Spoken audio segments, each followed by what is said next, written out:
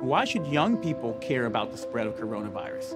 Well, we know that people with underlying medical conditions over the age of 60 are at highest risk, but they've got to get it from somebody. So we're asking everyone to be selfless for others so that we can protect those who are most susceptible. Not going to bars, not going to restaurants. It all just means physical separation so that you have a space between you and others.